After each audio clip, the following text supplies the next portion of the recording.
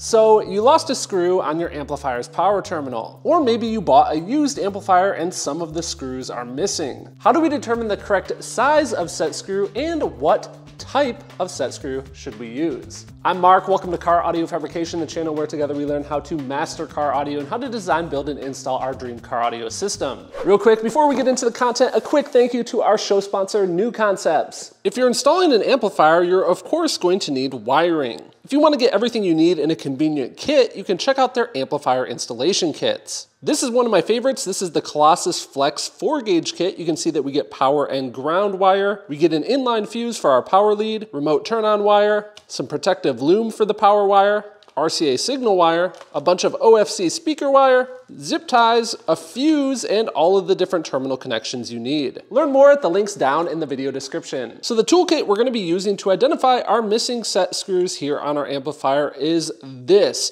a nut and bolt thread checker. I'm going to have this kit linked down in the video description for you guys, and there's a lot of different options for similar kits out there, but there's a few reasons that I like this particular one. You're going to see a lot of kits out there will have all of these different parts that we're going to use to check the threads. They'll have them all on a string like this, and I actually don't like that because it's just cumbersome and it's hard to use. It's a lot easier to use these to check the threads if they're all individual and separated from one another like this. The kit comes in this nice convenient case, and it has this foam that they all press fit down into, and you can see that all the metric sizes are this black metal material, whereas all the standard inch sizes are this silver metal material. On this kit, for the size ranges, they range from 632 threads all the way up to 1/2 inch 20 threads. And then for metric, there's M4 all the way up to M12. In my experience, this is going to easily cover all of the different terminal sizes and screw sizes that you're going to see in custom car audio. Now in this video for our example, we're going to be covering this style of set screw terminal, but if you use this type of terminal, don't worry, I have you covered. I'll talk about that more later in the video. So let's actually identify our thread size here. Now I have no idea what thread size this is. I haven't checked this previously, so we're going to figure this out together. I'm going to guess that this is probably a metric size, so I'm going to start with a metric size that looks close.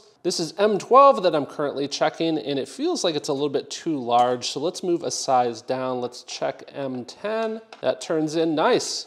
You definitely don't want to force the threads, and you want to make sure that this goes all the way, which it does go all the way down. So right here, let's see what we've identified this as. This is going to be an M10 with a 1.5 thread pitch. Just for the sake of showing you guys what not to do, this is also an M10 thread here, which means it's probably going to start easily enough, but we're going to find that once we go a little bit in here, a little bit of the ways, because of the thread pitch being a little bit different, this is an M10 by 1.25 thread pitch. This isn't going to go any further past this, so I wouldn't want to force that and damage the threads. We're also missing one of our speaker wire terminal screws, so let's check that as well. If I had to guess, let's say this is an M5 maybe? Oh man, I might have got this right off the bat. Yep, this has no trouble threading all the way down in, and this is an M5 by 0.8. So far we've identified the thread size and the thread pitch, but next we need to determine how long of a set screw we need.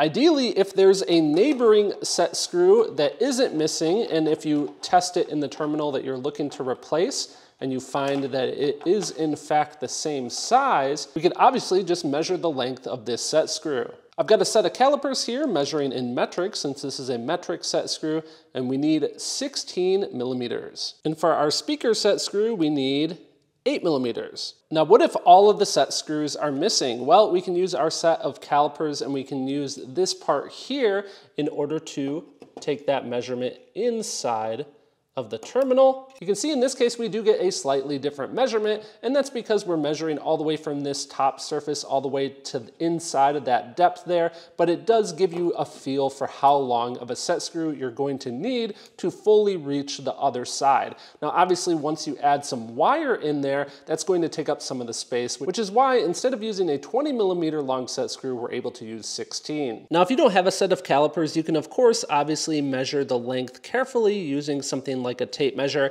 And I know somebody's going to point out, hey, can't you just measure the set screw size anyway without having that kit? Yes, you absolutely can to identify it, but don't forget, in some cases, we don't have the set screws. They might all be missing, and it's very difficult to measure female threads with something like a tape measure, especially as they get smaller. So we know our thread size, our thread pitch, and the approximate length of the set screws that we need to get, but what type of set screw should we get? This may come as a surprise to you, but there are many different types of set screws, and the main differences between them are what is on the tip. Typically in car audio amplifiers, you're going to see this style here that has the hex head on top for using an Allen key to tighten it, and then a cup point set screw. The cup point here will bite a little bit better into the wire or wire ferrule, securely holding it in place. And typically the material that you're going to want to use is stainless steel. Now it is typically more of a challenge to find these in smaller quantities online. If you're looking to buy just one or two,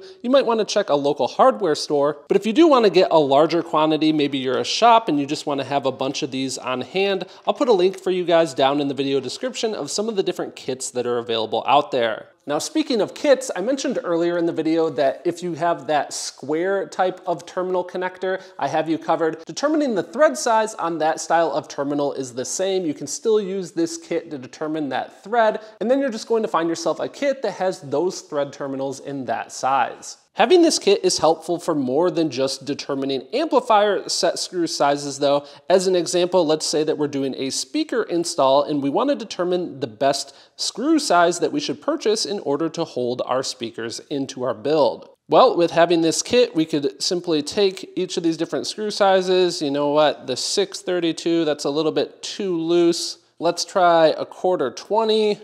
Oh, that's far too large. That's not gonna fit in there in any way, shape, or form. Let's try a 10/24. Oh, that goes in perfect. So if I wanna hold in this particular speaker, I know that I can get some 10/24 screws and be good to go.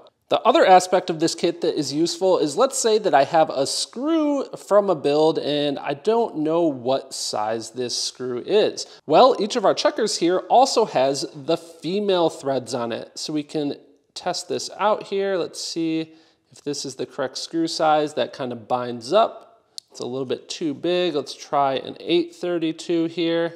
That screws onto the screw, no problem. So now I know that my fastener here is an 832 thread. Now, if you'd like to learn more about topics on how we can use advanced fasteners to improve our car audio install, things like this right here, the threaded insert, or if you'd like to learn step-by-step how to build custom subwoofer enclosures, check out my related videos here on the channel. Next time you need wiring for a car audio build, don't forget to check out our show sponsor, KnuKonceptz. Learn more at the link down in the video description. A special thanks to them, along with Jerry, William, and the rest of the Patreon membership team for making these videos possible. And thank you for tuning in and watching.